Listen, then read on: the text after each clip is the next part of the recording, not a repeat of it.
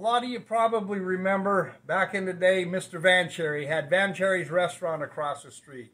Well, he also ran inter-county, and I keep calling it intercontinental, but it was inter-county bus lines. And here I have a schedule from 1948 of inter-county bus lines of when they come about. And they used to have a, right across the street where Coakley's liquor store is now, Coakley's Cornerstone, that used to be the bus station. And you drove right through the center of it from Union Avenue over to St. John. So if anybody has a picture of that building when it was the bus station or bus lines, I would love to get it. The Vancheries, as far as I know, don't even have one. But they're looking for me.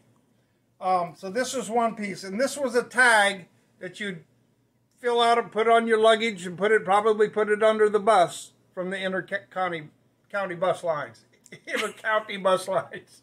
And their garage was over on Adams and Revolution. They had the big bus lines there later. The building is still there, and it was recently purchased, from what I understand, by the federal government. So I don't know what they're going to do with it now. And at one time, kids used to ride that bus to school. They would stop. And here's a booklet, or a whole bunch of them, but these are booklets of tickets that have student fares for intercounty bus lines. And I've got pictures of when they were building. Connie has given me pictures for when they were building the bus station, the bus line building out on Revolution and Adams. So I'll be putting those on our blog.